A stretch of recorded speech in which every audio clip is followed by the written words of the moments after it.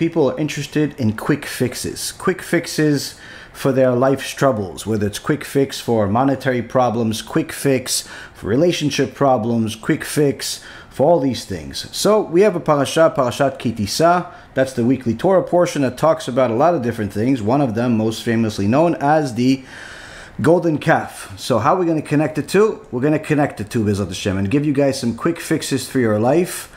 If you simply listen carefully, you're going to get a lot of quick fixes. Quick fixes that can transform your life into literally a heaven on this earth.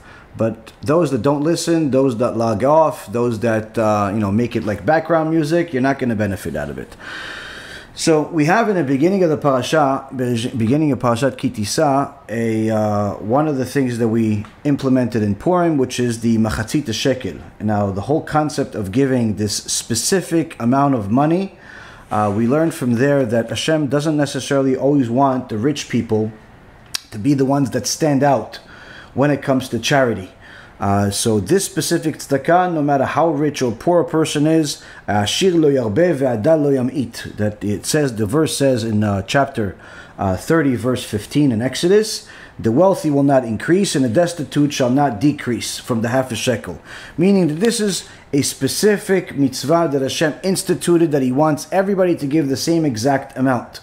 But even more than that, we learn that the whole purpose behind this mitzvah was for the sake of doing a census, counting how many Jews there are in the desert, how many Jews, Hashem's chosen people, are there, which we're actually being warned not to count Jews. And this is something specific that Hashem Himself says it's against the evil eye.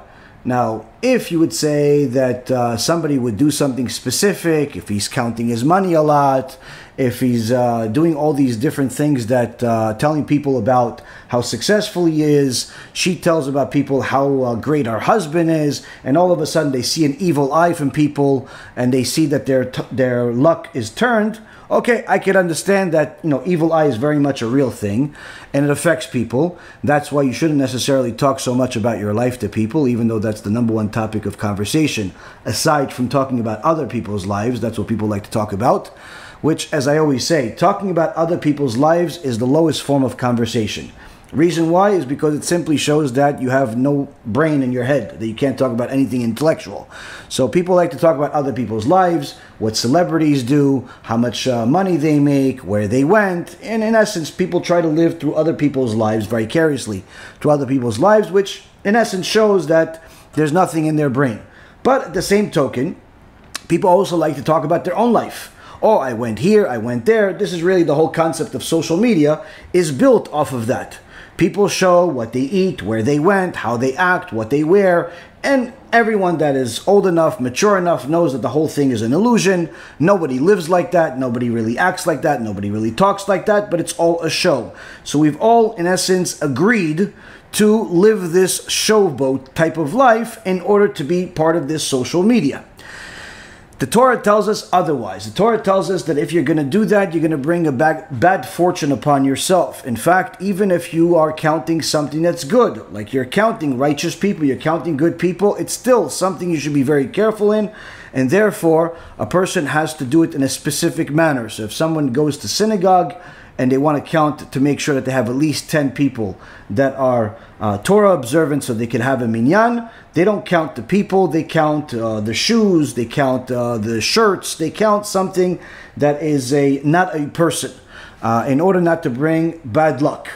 And this is something that even Hashem Himself says that He wants us to do. Why would Hashem need to do this? I mean, He is God. He's not limited. He's not subject to bad fortune. He's not doing it, He's not telling us to do it because He is subject to bad fortune, but rather because we are. Since we're doing the counting, there is rules in the world that Hashem instituted. You have the physical rules, such as gravity and all the physics that's out there, but you also have the spiritual rules.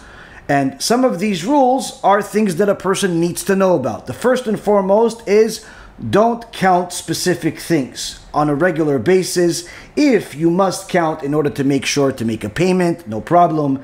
If you must count in order to make sure that you're precise on some type of measurement, no problem.